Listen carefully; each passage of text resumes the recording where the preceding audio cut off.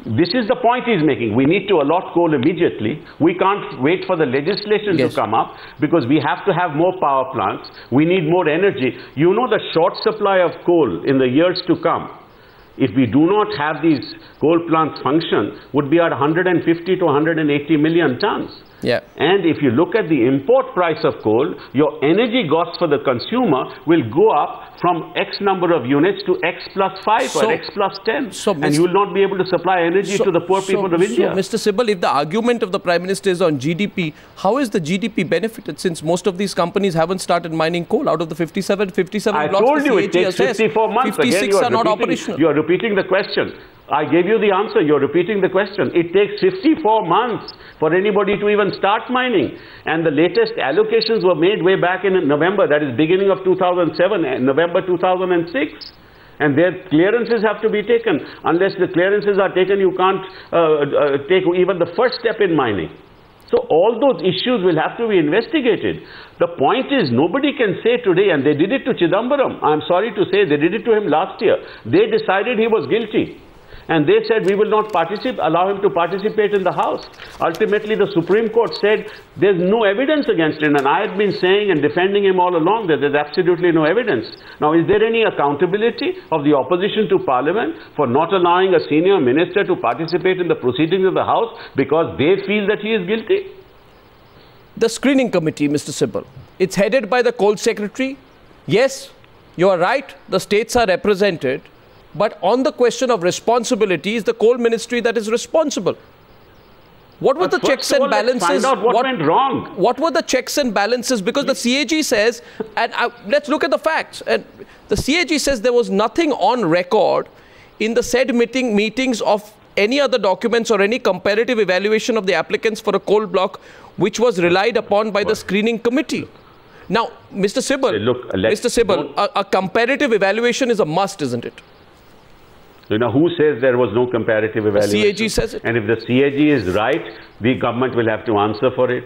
What were the systems put in place for the evaluation? What are the parameters? The government will have to explain on the floor of the House. You don't allow the government to put these facts on the floor of the House. How do you want answers from me on television? This is exactly what governments will have to explain. What was in the past? What better procedures were put in place by the UPA government? Were those procedures followed meticulously? Was there any favoritism or not? If there is any such evidence, that should be investigated. But to say, you know, with one sweeping, statement that X is guilty, we will not have a debate in the House, we will not even hear his statement, this is just completely undemocratic. I have never seen this. After all, those leaders of the BJP who are now in the opposition should learn from how Bajpayee conducted himself when he was leader of the opposition. If they were to just follow his footsteps, I'm afraid that we would not have this kind of environment today.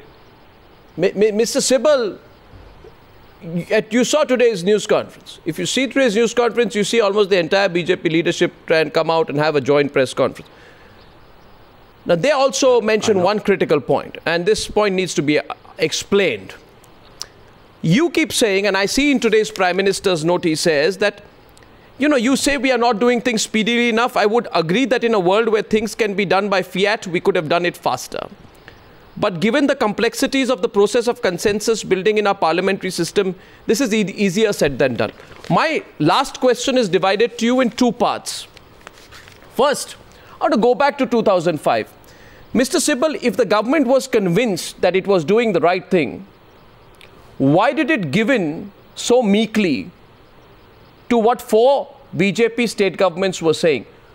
Is there correspondence from the government side rebutting, contradicting and taking on, as you have done on several other issues, the state governments of the BJP? Why would you give in so simply just because Vasundhara Raje or some bureaucrat in Chhattisgarh wrote a letter to the Prime Minister's office? I'm sorry. It's not a question of giving in at all. It's not a question. You should know how events were evolving. What happened in 2005 was not any decision by this government to adopt a particular route. The government was still trying to find out exactly which way to go. Should we amend the Coal Mine Nationalization Act, which the BJP tried to do in the year 2000? Or should we amend the MMRD Act? At one point in time, the Law Ministry, and I think it was sometimes in July of a particular year, they suggested, well, even if you were not to amend the Act and you were to allot these blocks, then the law of contract will prevail. But within 1 month of that, they changed their position. Yes, and they said, you're right. no, what is required is amendment of the MMRD Act. So the then those proceedings started. When that started, the states were brought on board. Then consultations took place with the state. Then a legislation was prepared. In November, I think, of 2010, if I am not mistaken, the legislation was ready. Therefore, it was to be introduced in Parliament in the budget session. The budget session of 2011 got postponed sine die. No. So it could not be done in that, no, but in that session. That's too... Then it was brought in October. It was brought in October 2010. And then all this was done. It's passed in 2010. No, you see, and then 2012 happened. In February 2008, which takes me, this chronology you've given out takes me to my last question, which is about the urgency. Was there any urgency even after the bill was passed? You are right on the figures broadly, but actually the Mines Minister moved. Allocations.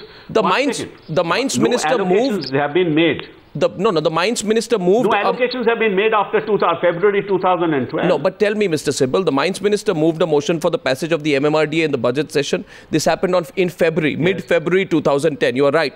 My question to you is, what took the government so long to notify the rules on auction only in 2012 when the Act was passed in 2010? 2 years. Arnab Goswami, if you were to sit with me on those rules, I will tell you 1,000 points on which I am very worried, because I've gone very carefully through the rules. How are you going to allot this? Because if the power plant is located at X place and the coal mine is located at Y place, how are you going to make these allotments? And there are different power plants located in different places. How will you calculate all these things? And then there are other very, very complex issues. With respect to the steel mine, there are other issues. And in respect of steel, there is no reserve price. There is only a floor price. And in fact, in respect of power plants, there is competitive bidding on tariff. Yes. Now, if you have an auction on the coal and you have competitive bidding of tariff, and ultimately that cost of coal is passed on to the State Electricity Board, the State Electricity Board won't be able to sell that power to the ordinary citizens because citizens cannot afford it. So these are very complex issues. I think we are moving into very sensitive territory which impacts the future of this country. We have destroyed the telecom market. Now we're going to destroy the power sector very soon, and we are going to destroy the steel sector only because a political party wants some capital before the Gujarat election and before the Himachal election. Why do you say so? What is the political capital? That's the point. Why don't they want a debate? Allow us to explain all this, make your points, let the people of this country judge. They say what difference will it make? No, they say what difference will a debate make? You can't hold this country to ransom? They say what difference will a debate make? Why will it not make a difference? You will expose, if you are in the right, you will expose this government. After all, democracy is all about exposing and ultimately going to the polls and saying, we told you so. Mr. Sibal, this is not a quick fix. Parliamentary democracy is not a quick fix for opposition parties to come to power because they will not allow Parliament to function. Mr. Sibal, the demand for the cancellation of the blocks, which is seen to be largely an escalation of the demands after the demand for the Prime Minister's resignation. Would you consider a discussion? A discussion on that subject? Look, quite frankly, Kutwani Arnab, I am not prepared to answer any of this. Cancellation of the blocks, do this, do that. Let's have a debate. Let the facts emerge.